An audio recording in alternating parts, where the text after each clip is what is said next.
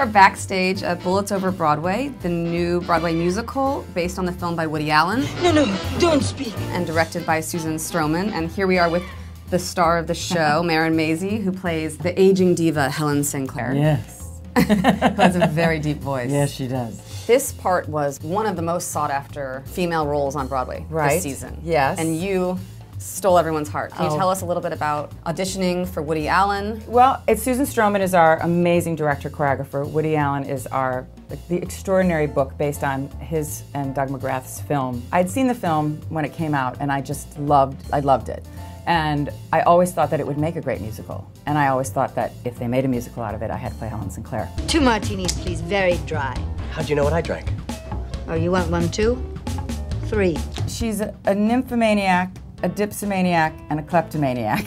And do you know anyone like her that inspired this? Oh, well, let's see. I can relate to some of it, not the kleptomaniac part, no. And these are some of the costumes that you get to wear. These are the extraordinary costumes. This is actually my finale dress, which I love, and it's so extraordinary. And the netting, how William has designed, it's sort of the netting to nowhere. There's nothing underneath, supposedly. When you have to seduce a few people. I seduce David Shane, yes, Zach Braff. I seduce him in a number of different things. This being one of them. This dress is truly the sort of I'm naked underneath, because as you can see, this is sort of just, there's nothing underneath.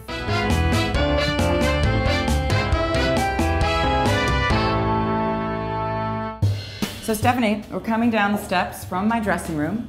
We're going to stage left, where I make my entrance. And so here we go. Here we are in the hair room, the amazing hair room of Bullets Over Broadway. As you can see, there are lots of wigs. This is kind of creepy. Well, you know, he's like all these heads. There's Karen, there's Betsy, there's Helena. Here I am, Helen Sinclair. I'm a beautiful redhead.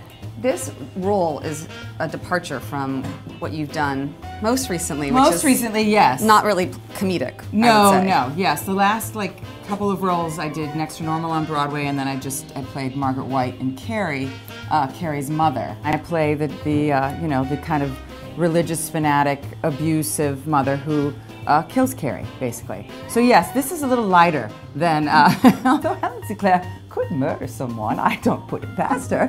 Because we've made Bullets Over Broadway a musical, obviously there's a lot of singing and there's a lot of dancing, and also because it's a Susan Stroman choreographed extravaganza.